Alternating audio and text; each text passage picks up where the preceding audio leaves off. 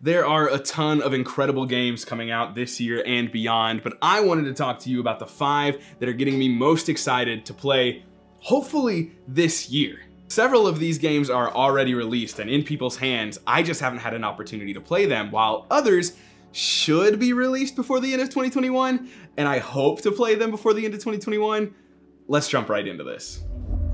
1A, 1B, and 1C on my list are Blood Rage, Rising Sun, and Ankh by Eric Lang, what we're gonna call the Eric Lang trilogy. I am playing this today is Monday. I am playing all 3 of these games with Doolin and a buddy from the Discord, Kyle, on Saturday. We're gonna play them, we're gonna discuss them on camera, we're gonna rank them, and I cannot wait. Blood Rage came out in 2015, Rising Sun in 2018, and Ankh in 2021. So this is a little bit of a cheat pick, but I have not played Rising Sun. I've obviously not played Ankh, and I've only played Blood Rage once, but didn't love it, and I really want to try it again. Plus there's a wager on Blood Rage. There's a wager that it will shoot into Doolin's top 50 once he's played it.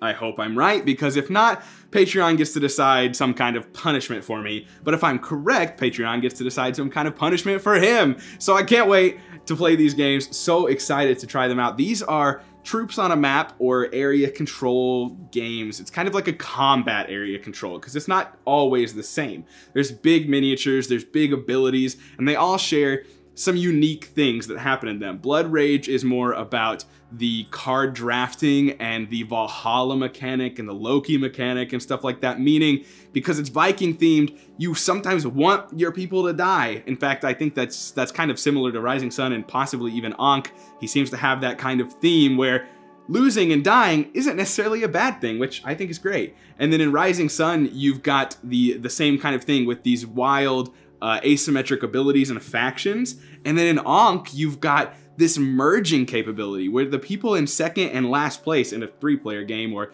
people in the bottom 2, are going to merge together to become one god, sharing all the powers and abilities, but only having, why am I acting like I'm an expert in this? I've never even played the game. I believe you get like all the powers of these 2 gods, but your actions are split. So you get less actions, like 1 action per you as a group, because you're 2 people merged into 1, but you only get the 1 action instead of the 2, but you've got the 2 powers, I think. I don't know. I'll find out on Saturday. Next on the list is a game that I don't have yet, and I wish I did, but it should be here extremely soon. I backed this game on Kickstarter. This is Kabuto Sumo, designed by Tony Miller and published by BoardGameTables.com. What a weird publisher name, but you're never gonna forget their website address. This is...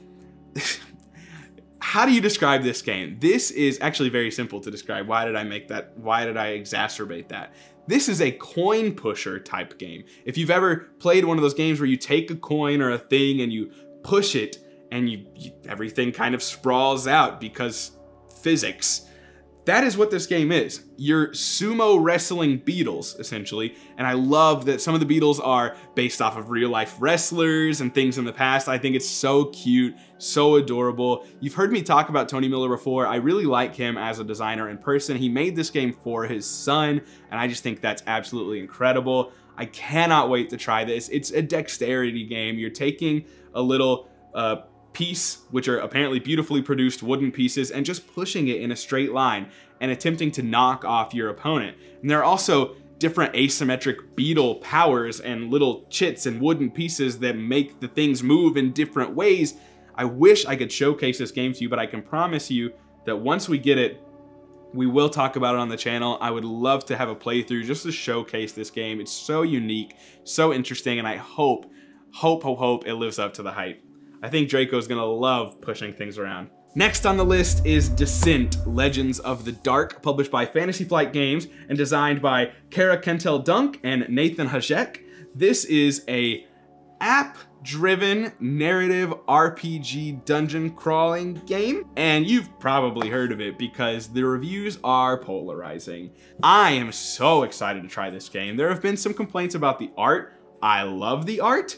Oh, one second. I've already painted 4 of the heroes, the starting heroes, and I'm working on the remaining 2 for a grand total of 6. I love the miniatures. I'm excited about the things that the app is gonna streamline, like line of sight and interacting and the market and upgrading and things like that. I really cannot wait to try this game.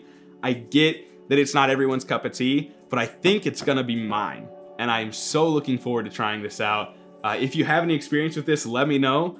I would love to hear your thoughts, bad or good. I'm gonna go into it clear-minded, clear of head, and give it my own thought and my own feelings and come back to you and talk to you about this in another video. But I cannot wait to get this to the table, preferably soon with either Doolin or Danielle. Just really, really looking forward to trying this one out. Again, Descent: Legends of the Dark.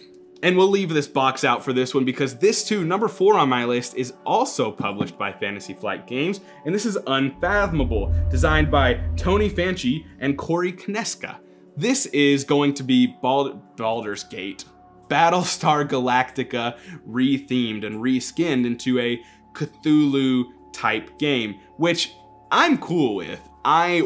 If you've watched one of my older videos talking about the top 10 games that I think I'd like, Battlestar Galactica was on there. Still have not had a chance to play it, but I probably won't at this point. I'll probably just jump straight to Unfathomable. I cannot wait to play this game.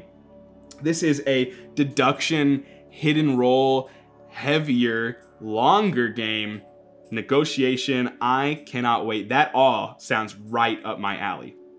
Really looking forward to trying it out.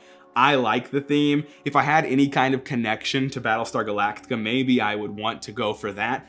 But personally, for me, never seen the show. I have no real connection to it. And although I'm not big on Cthulhu, I do like that deep, the monsters of the deep and the cosmic horror and the unknown and stuff like that. So I'm into it and I'm really looking forward. That one is not out yet, but should be out, I believe, in September or possibly even at the end of this month. Do not break my miniatures, Draco. I see you, buddy.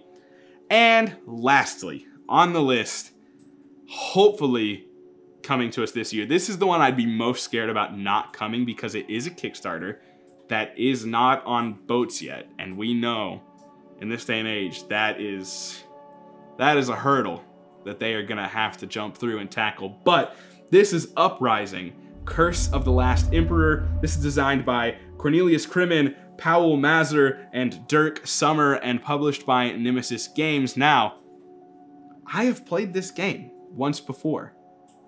I couldn't even tell you when because time is a lie. But I have played this game before with Jesse and Sean on Quackalope. This was, of course, the prototype. I warned you about that. I just want you to know. This is bad. So this will give people a feel of how you shouldn't play the right. game. Play smart. Yeah, we just talk about your turns. We went so balls deep early on that really just messed up. Oh, I like it. You're going for it? Do it. This is a 4X cooperative fantasy game with asymmetric powers and factions and enemies, and I cannot wait to lose so badly again. I am really looking forward to this one. I hope that we do better. We came in very confident in this game and we got smacked around. We got destroyed, and I want to play it again so badly. It's got these beautiful standees, which I can only assume are going to be even prettier in the final production. They're standees that I loved because not only are they colorful and vibrant, of course I would love miniatures to paint too, but they're also extremely functional, telling you like what dice they use or what ability on the bottom. It's so cool and I cannot wait. My experience with this game is one of the best prototypes I've ever had the opportunity to play. I loved it so much. Draco is biting me. I guess I'm talking too long, but these are great. If you're interested in other games that I like, check out one of these videos to the left and let me know what you think about my tastes.